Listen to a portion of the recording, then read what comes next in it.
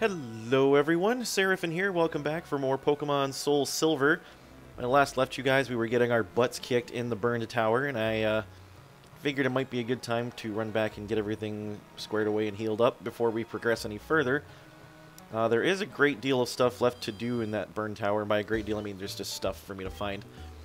We have released the legendary beasts already, that being Entei, Raikou, and Suicune, so as far as the plot is concerned, there's not much left to do down there. In fact, I think with the release of those three, we have now unlocked the ability to enter the Ecruteak City Gym. With that being said, I don't think I'm ready for that gym yet, simply because I know what levels they're going to be throwing at us and what kind of Pokemon we're in store for, and I'm just not prepared. So we're going to spend a little more time doing some training. Hopefully not too much longer. I'd like to get moved on here as quick as possible. This I think, Ecruteak City in particular, is, I'm not going to say a difficulty spike per se, but it is a kind of like a stopping point where you're like, okay, maybe I need to assess my situation and make sure I've got a decent team put together before I go any further. Certainly, Ecruteak, I think, is the first point where that is the case. Did I totally blanked and don't remember if I have strength on anybody? Oh, that's right, I have strength on Heracross now. And I do have Rock Smash with Wooper, so we can move a little way through here. Not this way, though. We actually need to go the other... No? What in the world? Oh, maybe we're going down the wrong ladder here. I believe there's another one up to the side over here, if I'm not mistaken. And actually, there's something I forgot to get while I was up here the first time, behind a breakable rock, so to speak. So I'm hoping Mr. Drowsy here is able to handle a couple more hits from these stupid coughings from now on. Considering he very nearly one-shot, well, I guess not very nearly, but he does two-shot them, so that's good. I'm hoping once he gets a few more levels, he'll be able to just simply one-shot them and won't have to worry about taking hits in the return. And of course, a single smoke screen is enough for me to never hit again. There's poison gas, of course. Gotta love that. I love being poisoned. It is the best thing in this game. Would you stop with this? Okay, the fact that it goes from 100% accuracy to I can't hit the broadside of a barn with a single accuracy drop is absolutely ludicrous, and I'm not a fan. Okay, this is just ridiculous. This is why accuracy drop and evasion is... well, not accuracy drop, but evasion is actually banned in a lot of competitive Pokemon formats, like using Double Team or Minimize to a certain extent, because you become effectively unhittable after a certain point. And it's just absolutely obnoxious and ridiculous. And you see after one battle, I'm already below half health and poisoned, and yeah, great times. Headbutt. Well, that's not super useful, but it's better than Pound, so we'll get rid of that. I don't know why Drowsy has a great deal of a focus on physical moves when it's clearly meant to be a special attacker, but maybe I just don't know what I'm talking about. So I don't think I have any antidotes left. I lied, I have two. So we're just going to pop one of those. I'm not going to bother healing him up to full. I don't want to waste a fresh water or a super potion or anything like that. So we're just going to progress onward for a little bit. Hopefully I can run into something else that doesn't outright murder me. Like this Zubat, for example, that probably has Bite. I guess we'll see how it goes. Nope, Supersonic. Now again, I don't know if I'm capable of one-shotting this thing. Nope, not quite. I guess we'll risk it. And there's the Supersonic. Awesome. Now Supersonic, on the other hand, has an abysmally low accuracy rate, something like 55%. And thankfully we make it through. Although I don't know that this Zubat is going to be worth a great deal of experience, considering it's, you know, a Zubat. Yeah, only 108. I'm gonna go out on a limb and say those things really probably aren't worth fighting to that extent. I don't think I broke any of these down. You may be wondering, what the heck are these rocks here for if they're not blocking anything? Well, I have a sneaking suspicion that there is something hidden here. Maybe I'm wrong. Okay, well, this one definitely has something behind it. And it turns out there is no other ladder over here. At least, not that did I completely walk past it and not realize? I don't know. Let's go back and double check. Yeah, I guess there isn't a ladder over here. Is this the only one? It seems a little weird, doesn't it? Well, we'll have to go examine another method of getting down into the bottom of that tower. Simply because there is goodies down there to be had, I know for a fact. Alright, so Coughings, it looks like, are going to be a halfway decent source of experience for Drowsy here. Might need several of them for it to be really worth it, I suppose, but we're just going to go ahead and knock another one of these down without too much effort, thankfully. We actually land a hit after Smokescreen this time. Yeah, that's worth over twice as much experience for just as much effort when compared to a Zubat, so that's going to be the going forward plan here, I think. And Rattatas, as we all know, are not worth anything as far as experience, really. They may as well be level 2 boars. If you understand that reference, good for you. Alright, come on with this nonsense. I swear to... Okay, good. Alright, now is the time for me to use a potion, I suppose. This is why I hate Rattatas. They're fast enough that they're difficult to get away from. But they're not really worth staying and fighting half the time, because again, they don't really give you much in the way of experience. Good thing I bought all that water. Probably going to need that for later, but let's take a look down here and see if I missed anything. I probably did. I know you can walk around this way, but I can't walk through those strength rocks. So I must be missing something. It's been a while since I've been down here. In reality, that is. I haven't played this game in quite some time, so I'm not entirely remembering everything correctly. I actually remember the original Gold and Silver layout of Burn Tower better than I remember this one, which is kind of odd, but... Oh, good, tackle. At least that's not going to do a whole heck of a lot. And opens up him being two-shot by Confusion. Now, I did take some time. I know I mentioned this a few episodes ago, but I take some time to look up learned movesets for a lot of my members of my team. And I'm happy to report that Vulpix actually has an incredibly good moveset, and I'm looking forward to using that. That being said... Wait a minute. Okay, I think I can progress through here, actually, if I just do this. How did I not miss this before? I feel silly now. So if I push this one first, I can just do that. There we go. Now, I know there's hidden items to be found down here in the basement. I have my dowsing machine I could potentially use for that. But I'm fairly certain I just know where most of them are. It's not like it's super difficult to figure out. Come on with this garbage.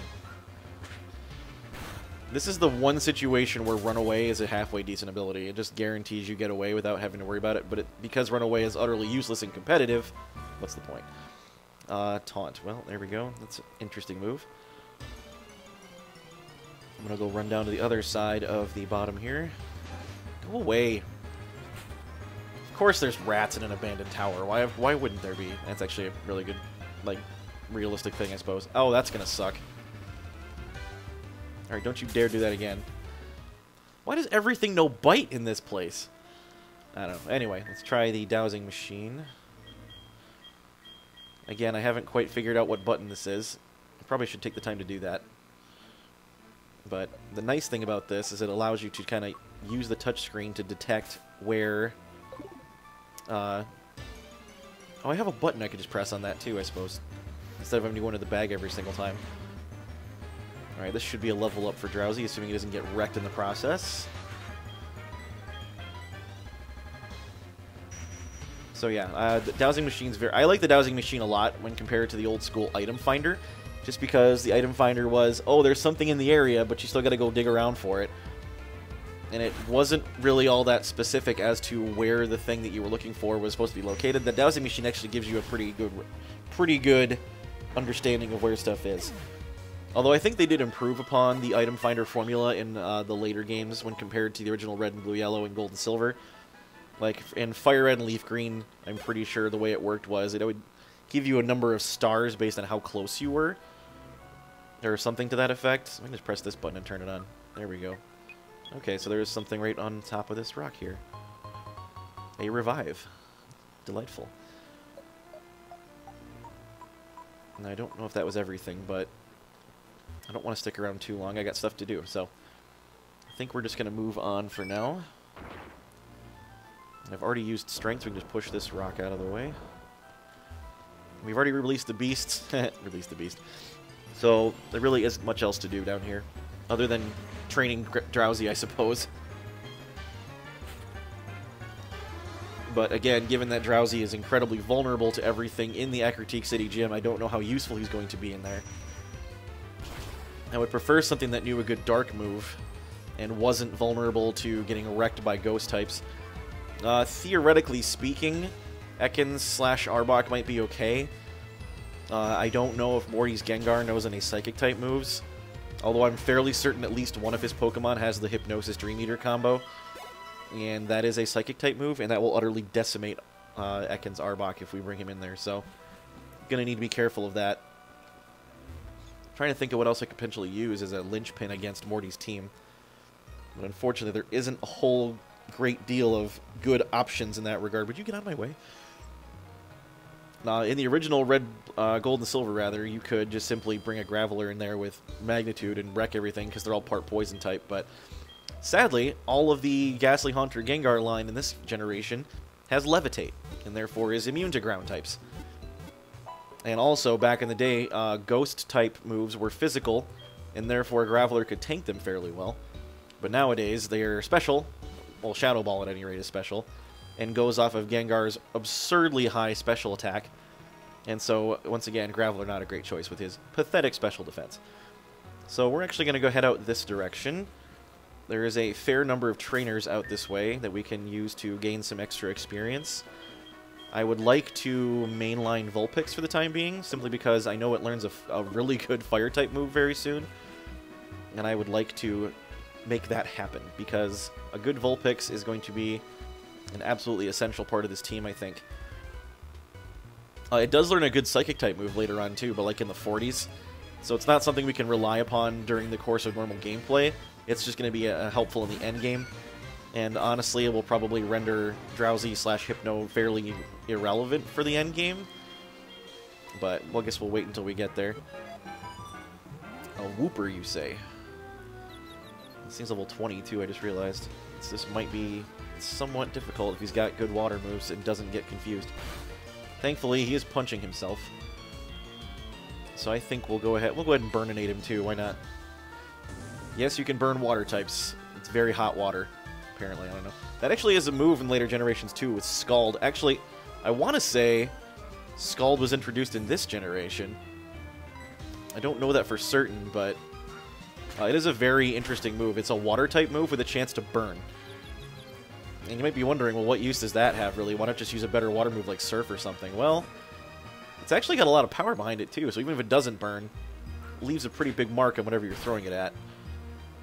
Now, I'm hoping he's confused one more time. Yep, perfect, and then the burn will kill him. Look at that. Full experience off of a level 20 Wooper for my level 18 Vulpix. That'll be a guaranteed level up, I imagine. Only 222 experience? That's a trained one? Man, that's not good. Man. Oh well. Anyway, so Vulpix learns Flamethrower, by the way, at level 24. So that's not too far from now. And that sounds amazing because, let's be honest, Flamethrower is an amazing move. Probably the best fire move in the game, if you ask me. Simply because it's got perfect accuracy and a lot of power behind it. Not perfect accuracy, I guess it can miss, but the odds of it missing are substantially lower than something like Fire Blast. A Flaffy, huh? This should be worth a decent chunk of XP, I imagine. Considering it is actually evolved. Partially. It's not fully evolved, but it is more evolved than Mareep, obviously. I'm liking these confusion hits. This doesn't normally happen for me. And again, I'm very much looking forward to the day when I don't have to rely on status to kill people with Vulpix, but Flamethrower on this thing is going to be an absolute beast. Thunderwave, great. Love that. Probably for the best, honestly, because I was going to get Quick Attacked as soon as I was going to get Paralyzed, rather, as soon as I landed Quick Attack. Simply because it's got Static, and Static is annoying. Alright, that's not nice. That's a critical? Good lord, come on. Let's try the Confuse Ray one more time and see if that makes a slightly better difference here. Flaffy, unfortunately, has a halfway decent amount of special attack behind it. So that Thunder Shock does a pretty decent chunk of damage. It is still burned, however, so that's nice. Alright, let's see if we can... I might just get rid of Tail Whip as soon as I get a chance to here. It's not really doing me a whole lot of good in the long run, so to speak. Yay, Thunder Shock, I love it. Yeah, I'm looking forward to when my team actually has halfway decent moves and can reliably kill things on their own and doesn't have to rely on status moves. Thankfully, we kind of got Ekans there with now that he's got a good move in Bite. And I also looked up and found that Arbok learns Crunch very, very quickly. So that's really cool. And I think Quick Attack still goes first, even when I'm paralyzed, but just in case. Let's go ahead and heal up here a little bit. I think what I'm going to do is take some time off screen and go buy some more water and get people trained up in the meantime. I mean, what? It's got Moo Moo Milk. Moo Moo Milk, by the way, if you weren't aware, is arguably the best HP restoring item in the game. Simply because it restores 100 HP, and it's usually pretty cheap to buy, although it's difficult to get. I don't think there's any like mainstream way of buying it outright. I think you can buy it from a little Miltank farm up here, but like one at a time or something, kind of like from a vending machine. In Generation 6, you could buy Moo Moo Milk in like dozens at a time, and that was incredibly useful because 100 HP, it's like, well, that's not as good as a Hyper Potion. Yeah, but it's a lot cheaper than a Hyper Potion. And a lot of times, Hyper Potions I find are overkill. You generally don't need 200 points restored all the time. You generally need a bit less than that. Like, half of that, so to speak. Alright, this thing will die very quickly here, I hope. I can handle one more Thunder Shock, if I'm not mistaken. Just in case I can't, though. We're going to go ahead and Confuserate this thing. Alright, so yeah, upon reflection, I'm definitely glad we have Heracross, definitely glad we have Vulpix. Both of them are going to be staples for the team. And by that I mean, of course, being permanent members. I haven't decided yet what I'm going to go with for, like, some more members. I do know... Oh, Psyduck, I don't want to fight that. It's going to get wrecked immediately. So we're just going to switch out to something else. We'll go Bayleaf. Bayleaf could do with some experience points, I imagine. There is something I want to grab when we get much later in the game, because I have an idea of what I want to do with it. But it's not going to be until, like, after the 7th gym. So, long time from now, but that'll be incredibly valuable for the Elite Four in the endgame. And I'll let you guys know what that is when we get there. Some of you might have already guessed, simply because there's not really a lot to catch after the 7th gym before the Elite Four, but... I see. So whenever you see someone say, I see, so you do battle that way, it means they want your phone number. Let me get your phone. I don't think this chick gives me anything, so we're going to go ahead and say no. It's all for free, she says. Alright, we're going to run home and heal up real quick. I feel like... Uh-oh. That music means... we've encountered one of the legendary beasts. Yeah, I had the music memorized. You know, 1v1 me, bro. Let's see here. So, here's the thing with Raikou and Entei, and I believe I explained this already. They're going to run the first chance they get. They always will. Thankfully, there was a bug in previous generations where if you tried to use Mean Look to prevent them from running or something like that, and they used Roar to escape, they would never show up again. They would be gone for good. And thankfully, I believe that bug no longer exists in this generation. I think. I don't know for certain, but thankfully I don't have anybody with Mean Look anyway, so it's kind of a moot point. But that being said, we're going to try to YOLO ball this thing, and believe me, this has worked for me in the past. I know it sounds insane, and I've only got one fastball, but I'm going to give it a shot and see what happens. And it'd be hilarious if I caught a level 40 Raikou before my first member of my team is level 20. I guess I got one level 20, don't I? But anyway, I could attempt to land a move in this thing, but it's way too fast. It's going to go outspeed me for sure. So we're just going to whip a fastball at it and see how this goes. And Raikou is fairly fast. Like 115 base speed, I think. Nope, and shook once. But anyway. So it's going to run away. We have encountered Raikou now, and that means I can use the Pokédex to track it. If I were interested in actually capturing the thing. Right now, it's kind of a moot point. I don't have anything built to deal with it, so... or anything anywhere near level enough to deal with it. So, yeah, the fact that I got even one shake on that YOLO ball was pretty funny. Again, I have actually successfully done that before. It was back in the original Gold and Silver. I threw one fastball at Raikou and caught it immediately. Without any HP loss or any status effects or anything. It was pretty funny. I had a good time. Alright, so we got our restored back to full here. And that being said, we're going to do a little more grinding and hopefully maybe not necessarily run into more legendaries, but you never know, it could happen. But we'll do some more of that in the next episode. So like I said before, thank you all very much for joining me up to this point. I really do appreciate it. We're going to do some more of, what is that, Route 39, I think, that way? Maybe? 38. Route 38. We're going to go back that way toward Olivine and do some more training. Maybe grab some Moo Moo Milk. That'd be nice. But we'll do that next time. So until then, thank you for watching. This has been Seraphin. Stay classy, internets.